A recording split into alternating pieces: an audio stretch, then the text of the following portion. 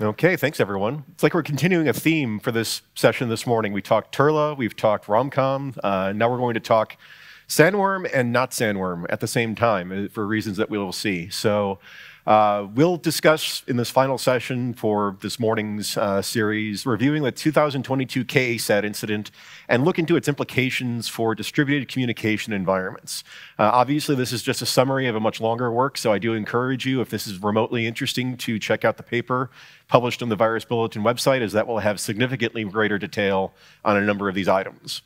So who am I? My name is Joe Slowik. Currently, I do a number of things for the MITRE Corporation. I manage aspects of the CTI and ICS frameworks for attack, as well as doing critical infrastructure threat research.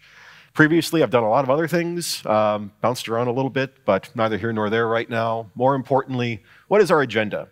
So first, we're going to talk about the KASAT incident at the very start of the current phase of Russia's invasion of Ukraine. We'll look into different phases and types of operations associated with this intrusion, pivot into lessons learned, and then finally consider some implications and paths forward based upon a more thorough review of this incident, since more details have emerged since its initial disclosure a couple of years ago. So first, the 2022 KASAT incident. We talked about this already, right? There have been publications on this. It's 2 years old at this point in time, so what more can we really say about this event? Well, given the nature in which information sort of dribbled out over time and more details emerged, quite a bit actually. Because the common perception that remains across most of industry is that this was an incident of wiper malware that was distributed in a supply chain attack, knocking out satellite communications. Okay. That's not wrong, but it's also not the complete view on what happened during this event, because there is more going on here, which we'll get into, that there were several aspects of this intrusion that did not get, well, for the many reasons, that chief of which being lack of evidence and lack of information to third parties and to those that were investigating, just weren't clear at the time. And it really wasn't until later revelations and disclosures that certain aspects became revealed. Because the reality is that the 2022 KASAT incident actually consists of two overlapping events. The timing of these events aligns quite closely with the initial ramp up to and then the start of the current phase of Russia's invasion of Ukraine in the spring of or late winter of 2022. Seeing this really rise up with some other cyber operations and then almost commencing within hours of Vladimir Putin's announcement of a special military operation and then continuing in alignment with the actual invasion phase. The information about this event was revealed over time following the event, resulting in this unclear picture, that it really wasn't until last year, 2023, during the DEF CON and Black Hat conferences in Las Vegas in the US, that certain elements of this event were disclosed in a bit further detail, but not really written up either, which is unfortunate because it really led to misunderstanding around what turns out to be quite a complex series of interlapping events or interlocking events that resulted in KASAT communication disruption.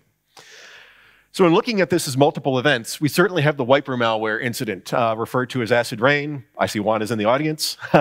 So Juan Andreas Guerrero-Assad, his team at Sentinel-1, did great work in identifying and analyzing the malware sample responsible for this element that resulted in outages requiring the manual restoration of systems, and as we'll see shortly, also resulted in some bleed over into other areas that highlight some of the implications behind this event for other aspects of critical infrastructure functionality.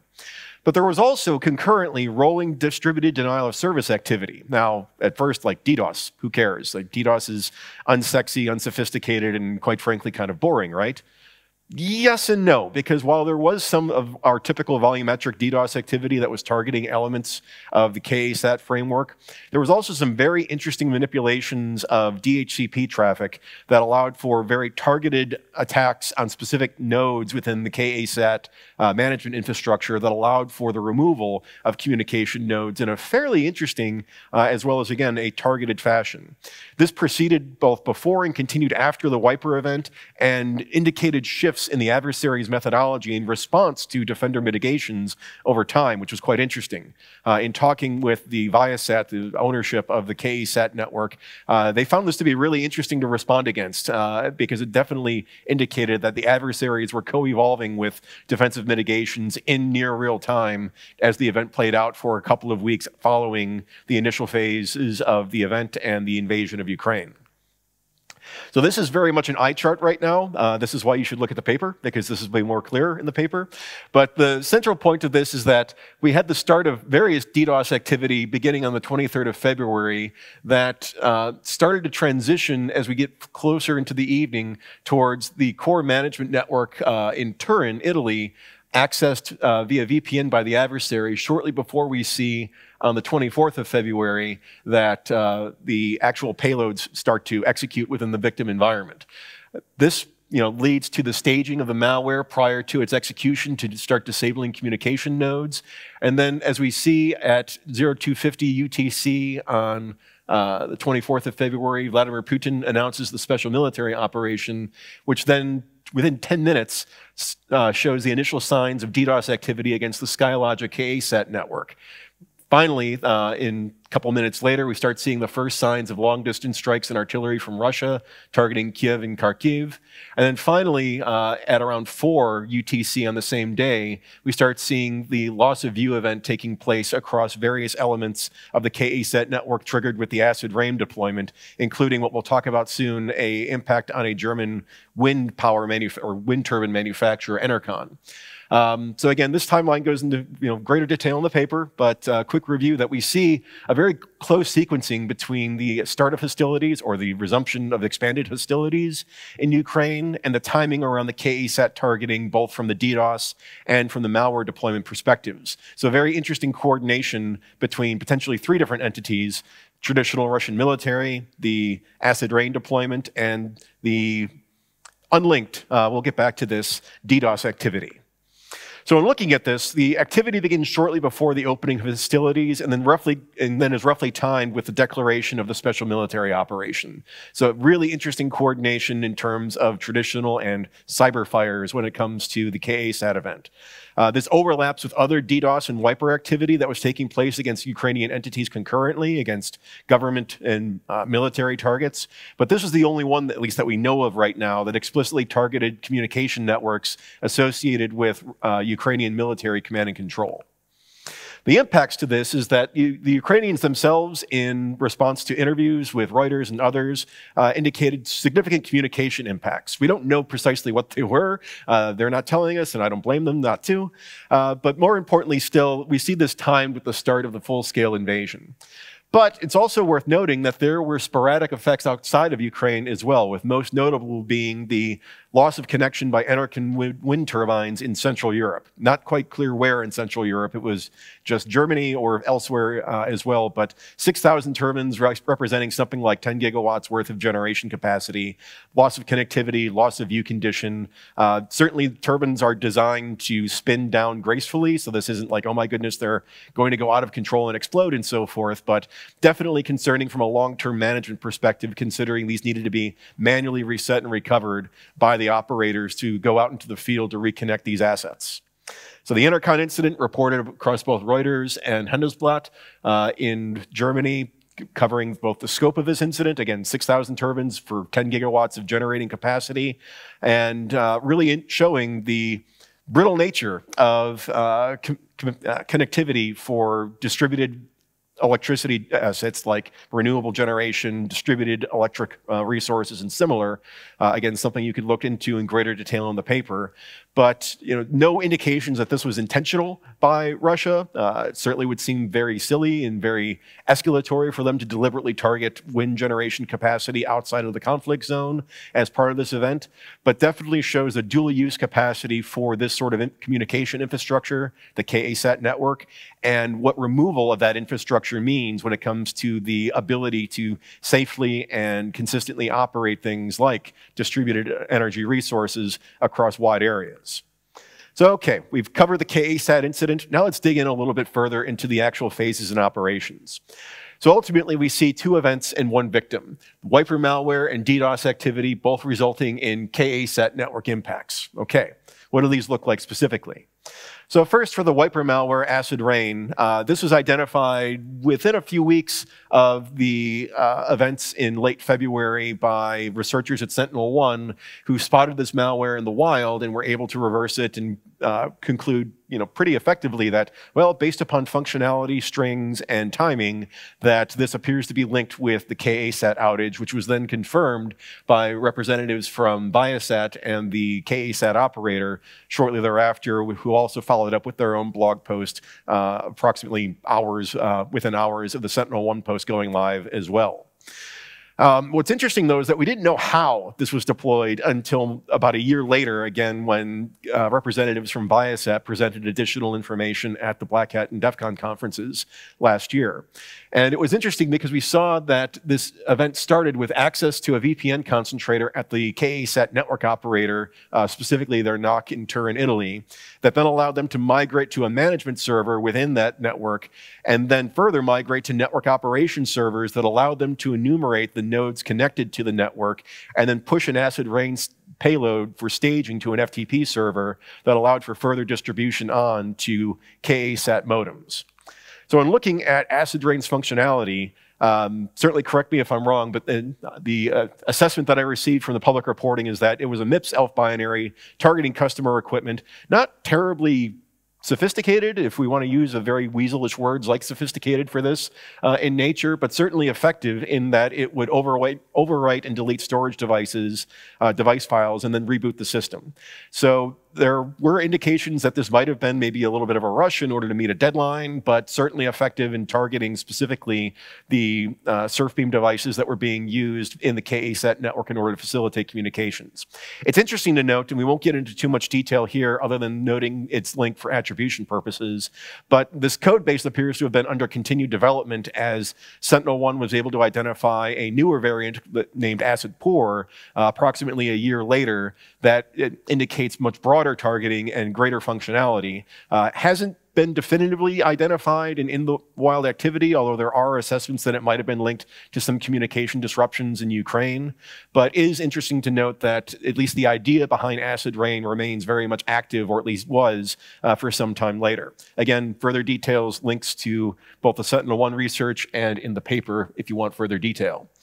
But wait, there's more. So certainly there was a malware component to this, and it's interesting that if we look at how we derive artifacts for investigative purposes, that malware certainly leaves behind things that we can investigate that get pushed to repositories like commercial malware repositories from which we can extract items for further research and analysis.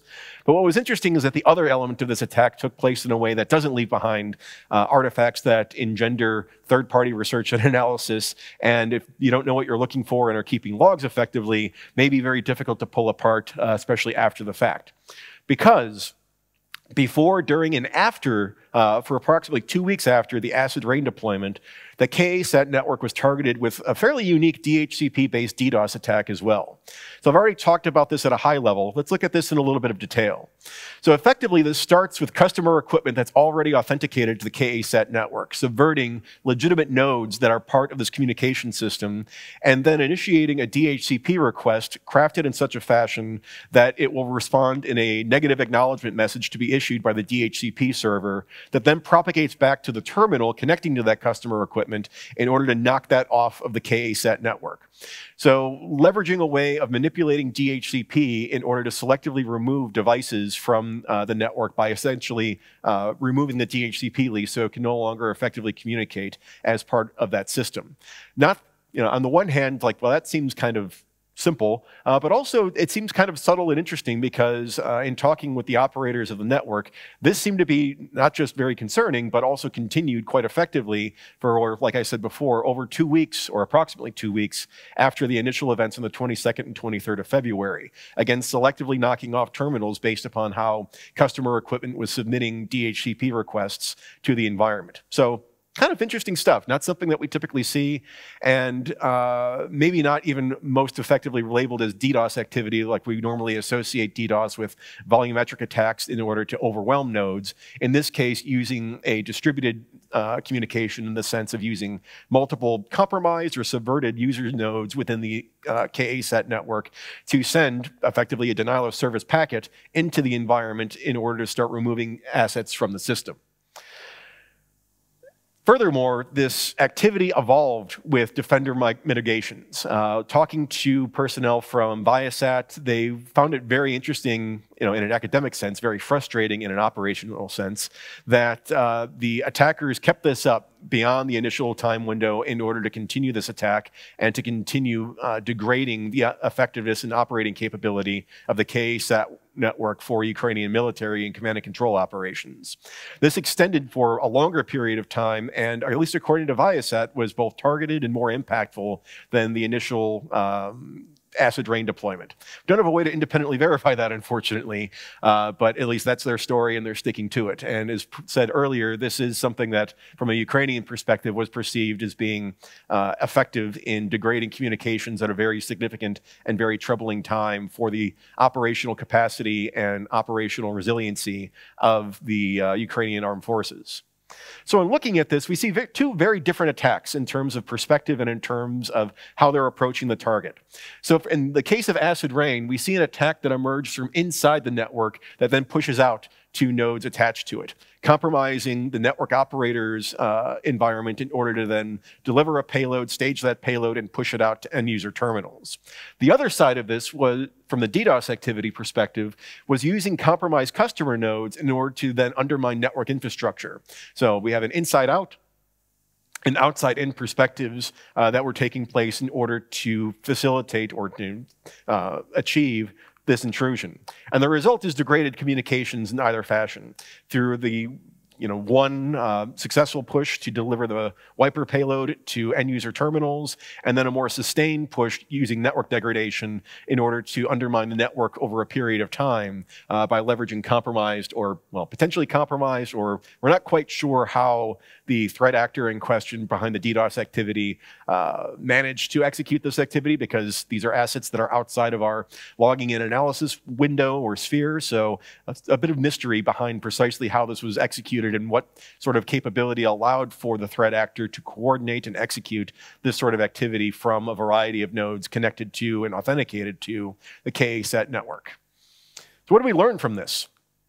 Well, first, we have an example, potentially, of a sort of combined cyber operational capability. How effective was this? Debatable. Again, the Ukrainians are saying that this certainly had an impact. We don't know quite how much of an impact. And from the Intercom perspective, we can see the latent possibilities that emerge in attacking communication networks in this fashion. But the timing and sequencing indicates some degree of planning, at least, to coincide with the full-scale invasion of Ukraine. It does not seem coincidental that within an hour of Vladimir Putin announcing the special military operation, that these effects started to ramp up both in terms of the AcidRain deployment and an increase in the DDoS activity that was targeting Viasat or KASAT nodes. So the public comments from Ukrainian officials suggest notable impacts, but the effects were not contained to Ukraine. So that's problematic from a specificity standpoint and potentially escalation standpoint, although there's no sign that anyone retaliated for the sake of Enercon.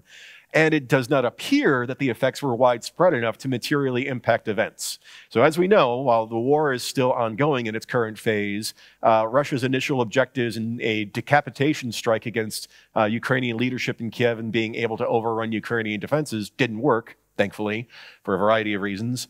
And it appears that Ukrainian defense was able to organize and ensure continued viable operations throughout the phases of this activity. But there are also thorny questions of attribution.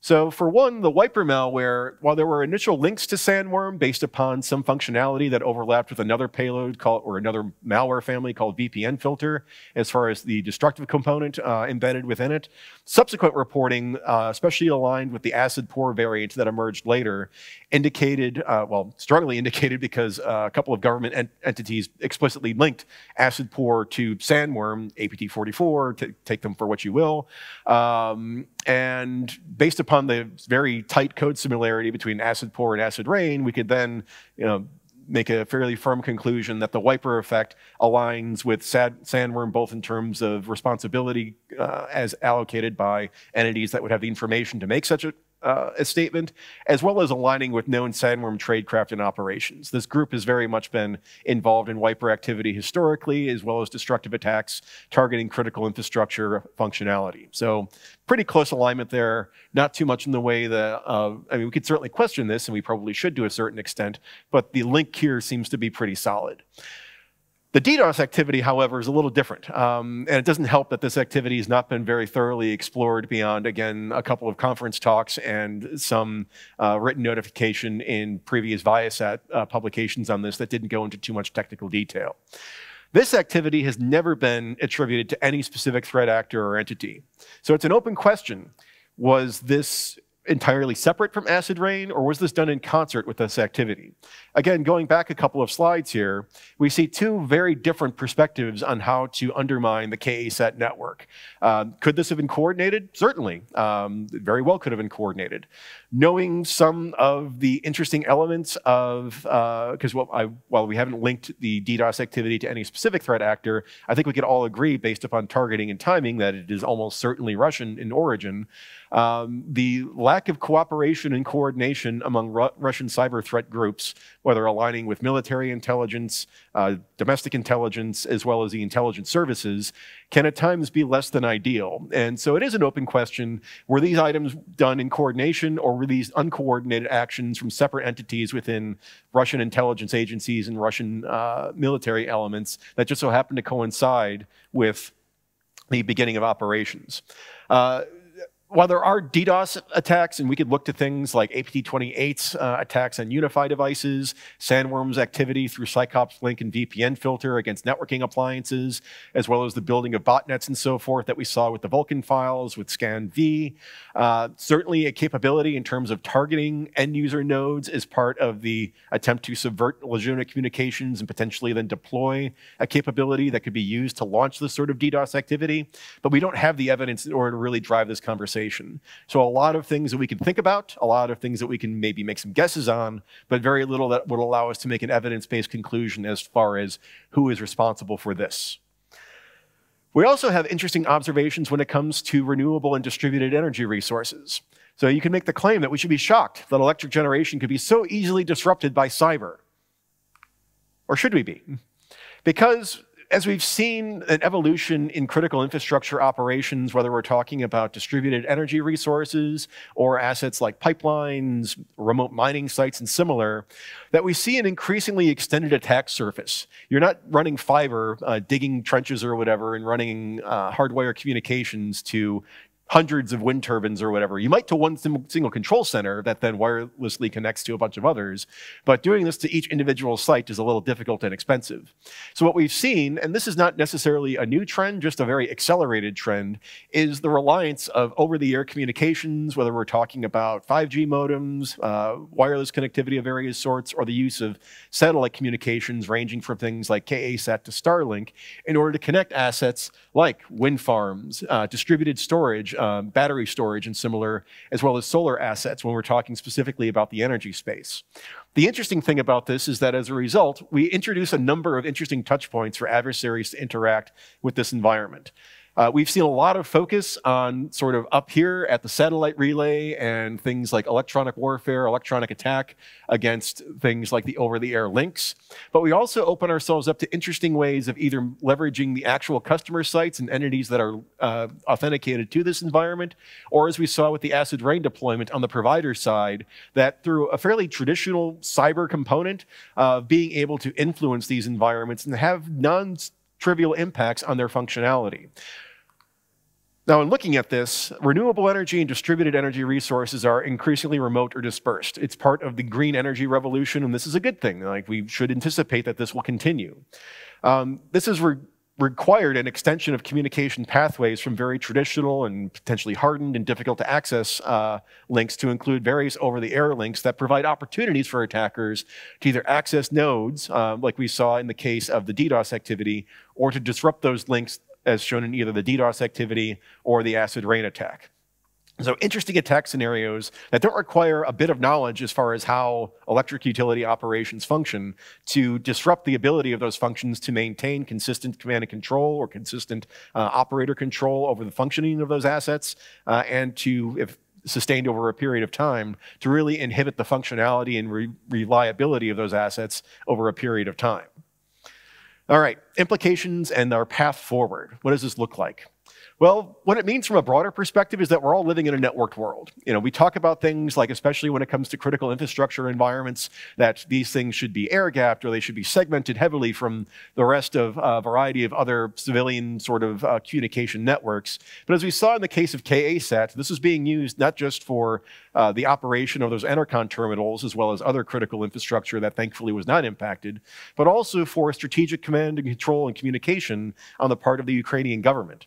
We're seeing, for reasons of commercial efficiency and just cost, the overlapping of critical communications with commodity communication structures. You're not running, creating a whole separate internet in order for these things to work.